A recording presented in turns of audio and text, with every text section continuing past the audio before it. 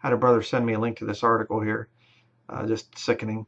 Thousands in Sweden have implanted microchips under their skin. More than 3,000 people in Sweden have implanted tiny microchips beneath their skin to replace their credit card information, identification keys, train tickets, among other everyday items. You know, goes down through here, shows where they're at, shows the size of them. I'm not going to, read all this stuff here. It just shows the steps there. This might resemble an Orwellian nightmare to many, but in Sweden, residents are flocking to get these implanted microchips by convenience over concerns of potential personal data violations, AFP explained. Yeah, oh, it's totally secure. It's totally secure. If it's a computer, it can be hacked. If it's anything to do with the internet or RFID radio frequency identification devices, it can be hacked. Give me a break. It's not secure, right? People are so stupid. But it goes into the thing here. You can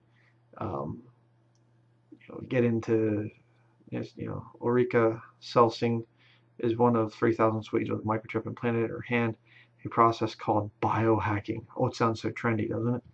The 28-year-old told AFP it was fun to try something new and to see what one could use it for to make life easier in the future. Yeah, that's a real smart goal for the future, to always make life easier.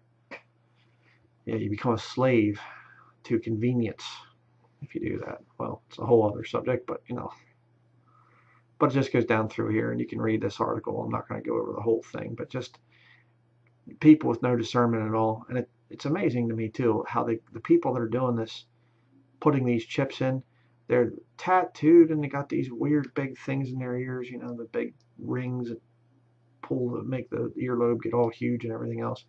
They're always real freaky looking people putting these microchips in, just filled with devils, I guess. But it just, one step closer. All they need now is the man to be hooked up to the chips. That's all they need. The Antichrist. Getting close to leaving. So that is going to be it. Thank you for watching.